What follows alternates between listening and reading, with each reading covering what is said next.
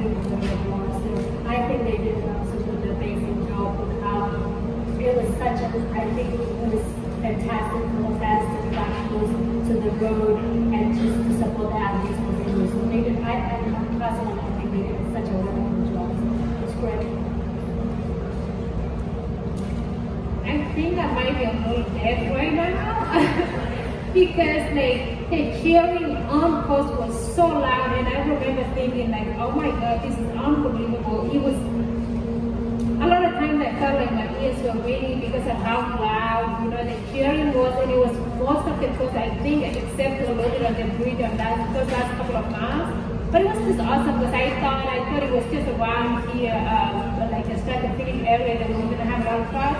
But honestly, the whole way, there were just so many people and they were cheering, and it was so cool to see like at least 15 of us, you know, running just for a very long time. And I remember thinking like, maybe like when are we gonna actually break away? Because I kept looking back, you know, not that I was worried or anything, but I kept looking back like, is anyone breaking? And there was so many of us for a very long time, and I don't know. It was just amazing. Like, so thanks Atlanta Truck Club. You did such a great job. You know, the whole 3 days that I've been here was fantastic. Yeah, I can't really compare it to previous marathons, so now I'm worried that it's going to be a letdown when I go to other races and there's not this many people cheering.